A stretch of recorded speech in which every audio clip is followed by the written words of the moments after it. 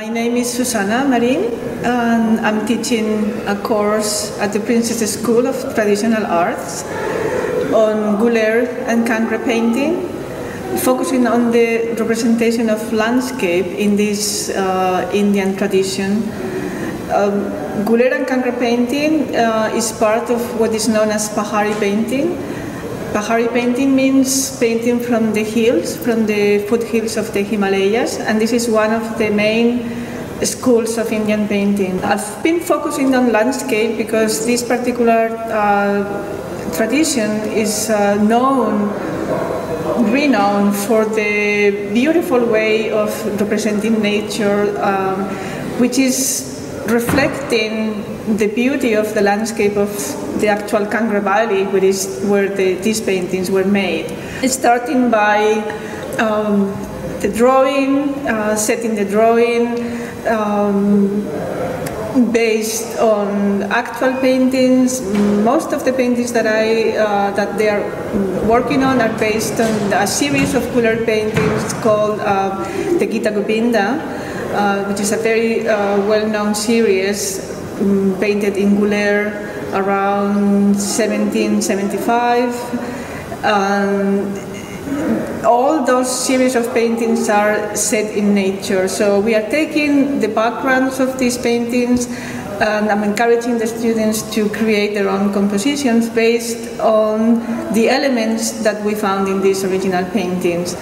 This is the first layer of colors. All the colors have been laid out in this painting of a student. So the sky, the background, the water. And once we have all the colors, we burnish the back of the painting. So we place the painting upside down, usually on a marble slab. Here we do it on a piece of glass, and with an agate stone, we burnish the back quite strongly, quite firmly, both directions. And in doing this, there is, of course, the pigments that are in this side, they get heated by the burnishing, and the colors get very, very compact, very bright. So we have to do this all the time. Whenever we add another layer of color, we turn it upside down and we burnish the back. And this technique of burnishing the colors, it actually makes the painting very durable. And when you look at paintings from 2 centuries ago, you can see the colors are beautifully maintained.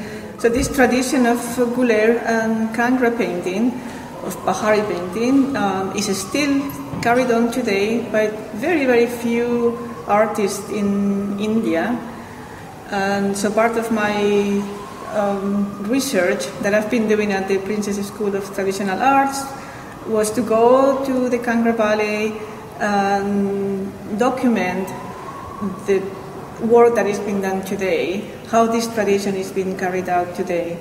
So I had the good fortune of working with the very few painters that are still using this language and producing beautiful paintings.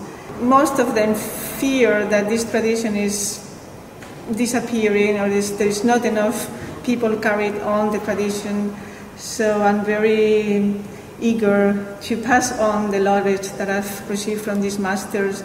So I'm very happy that I had this opportunity of giving this course here, hoping that everybody will get a feel of this beautiful tradition and come up with a finished painting at the end of the course.